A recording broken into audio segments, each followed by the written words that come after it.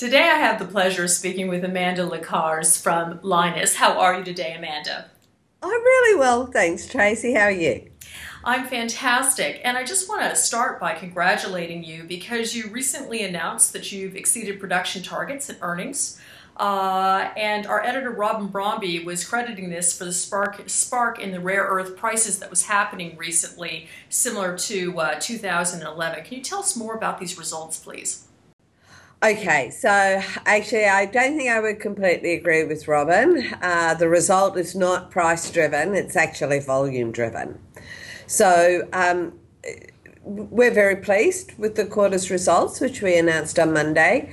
So total tonnes produced are up 30%, NdPr tonnes produced are up 36%, sales revenues up 37% off the back of a volume increase of 30%.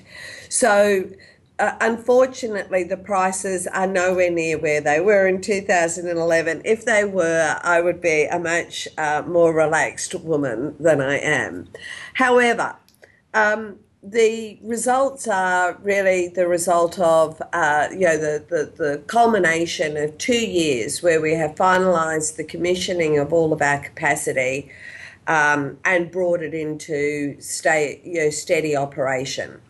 And so in Q3, we commissioned the final separation train for our SX5 unit, which is the unit that separates NdPr from La and Ce products.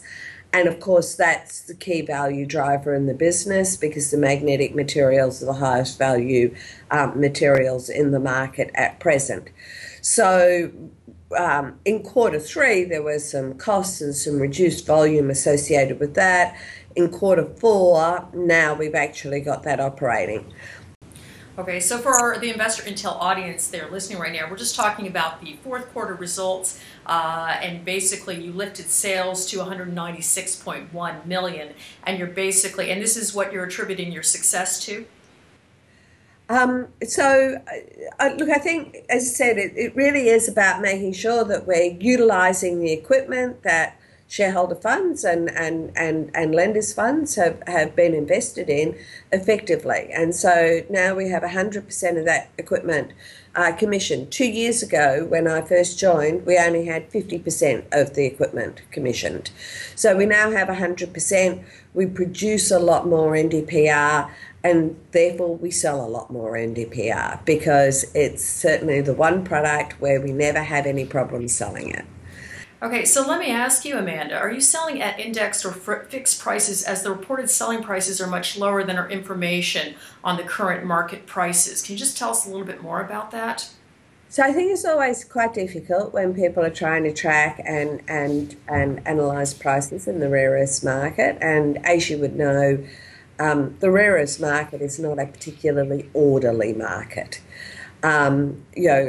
In most markets, demand and price are fairly closely correlated, and you will actually see the effects of one or the other reasonably quickly.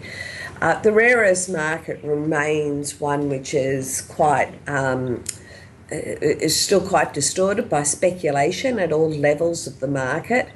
And so in this quarter, there was a lot of speculation early in the quarter that the China central government would undertake a new stockpiling program. And typically what that does is it puts a floor price for materials. And so the price actually did increase if we use the local currency from about 252 up to 272 renminbi. Early in the quarter. However, according to the information that we got out of China, the price then dropped back fairly quickly to about 258 renminbi, and it's come off a little bit more since then, after the government and the big 6 rare earths companies were unable to reach agreement on a price. Well, I hope you don't mind. I'm going to take this opportunity to ask you about the overall rare earth market, Amanda. I'd love to hear what your thoughts are. The structure of the market is difficult. The whole of the rare earths industry still wears some of the pain from the 2011 bubble. Some of that is because companies, put too much debt in their businesses because they looked at the bubble, they thought this was the way that it was going to keep going. So that has actually been a real issue in terms of it drives speculative behaviour in the investor base. A lot of speculative behaviour there, and also in the traders and the producers, particularly inside China.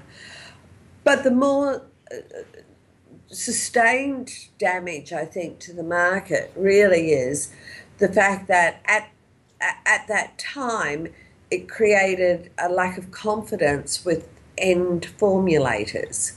And even just last week, there was an announcement from Honda and Dido about the production of a first rare earth magnet for a hybrid vehicle, which was, or an electric vehicle it might have been, which was actually heavy rare earths free.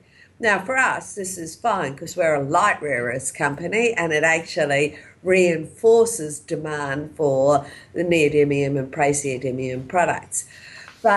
And so we actually see that as a very positive thing, because what it does is that it starts to give some of the OEMs, the end-use formulators, more confidence in the supply chain. And I think our continued success is an important part of that. I couldn't agree with you more, Amanda. And I've got a question for you from our writer, Jack Lifton.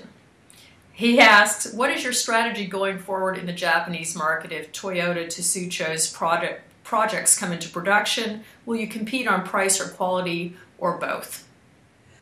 So you would know that in the Japanese market we are very strong, and certainly, Japanese industry was, they probably wouldn't use this term, but quite spooked by the rare earths bubble.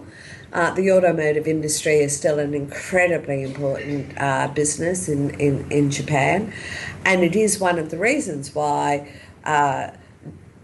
Japan via JOGMEC, is our senior secured lender, and that is really about ensuring that there is an alternative outside China supply chain. We have our commercial partners, our distributors in Japan, associates. We work very closely with them. We also work very closely with the end users and the magnet makers in Japan. We have well in excess of 50% market share in that market, and we do that by actually working directly alongside our customers. We still sell for a slight premium in Japan compared to China, notwithstanding the WTO ruling last year, and we see it as a very positive thing that Japanese industry has chosen to compete on technology rather than on price, and we actually are working very closely alongside to match our activities. Well, of course, Amanda, you've just passed your 2-year anniversary at Lynas, and I enjoyed a presentation you did where you attributed a lot of your success to operations and running a company. It was actually very inspiring for me. Can you tell me what kind of operation mandates are happening now that you've been there for 2 years? I imagine everything is under control. Yeah, everything's under control, always. No, that is not the truth. Even in very, very mature industries with very mature technologies, manufacturing operations do not always run perfectly, right? If they did, we wouldn't need people, and we wouldn't need people to make decisions and do all of those sorts of things. And so my production team has challenges every day, I am telling you that. However, 2 years on, we have now got 100% of our equipment has actually been commissioned. So 2 years ago, it was only 50%. We actually have made nearly 3 times as much. We make nearly 3 times as much with our 4 trains as we did with 2. So that's a combination of increased capacity, but also increased utilisation and efficiency of operation. So what should we as shareholders anticipate, say, in the next upcoming quarter or two? Okay, so I guess, the most important thing for us now is to stabilize and really lock down the improvements that we've made to date. We indicated in our quarterly report that we would seek to run at about 90% of capacity for about 6 months as we continue to do some minor debottlenecking, and then we'll ramp up to the 100%. So I think that's in terms of operations. I think on the other side, as you will have noted, we have very positive and productive relationships with both of our lenders, and I think ensuring that our structures with our lenders are such that they continue to support the success of the business is really important. And then for me, the question is, we've got this beast which had, this huge factory, built, and it operates within the rare earths market. Once you've got all of that operating, then the question is, where to from here? How do we now grow this business to be an even better business? And I'm not going to tell you what's in my mind on that today. However, watch this space. Well, thank you so much for joining us, Amanda. It was a pleasure. Thanks, Tracy.